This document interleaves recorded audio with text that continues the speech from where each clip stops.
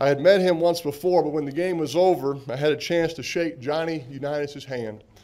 He told me, "Peyton, you stay at it. I'm pulling for you." Well, I have stayed at it. I've stayed at it for 18 years. And I hope that old number 19 is up there with his flat top and maybe his black high tops on. And I hope he knows that I have stayed at it, and maybe he's even a little proud of me. There's just something about 18 years. 18 is a good number. And today I retire from pro football.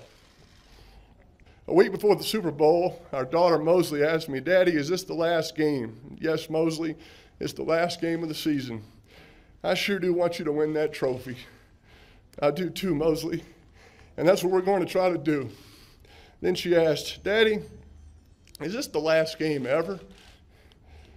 And that's just when I shook my head in amazement, because I was thinking Morton Adam Schefter had gotten to my 5-year-old daughter to cultivate a new source. There were other players who were more talented, but there was no one who could out-prepare me. And because of that, I have no regrets. There's a scripture reading, 2 Timothy 4:7. "I have fought the good fight, and I have finished the race. I have kept the faith." Well, I've fought a good fight. I've finished my football race. And after 18 years, it's time.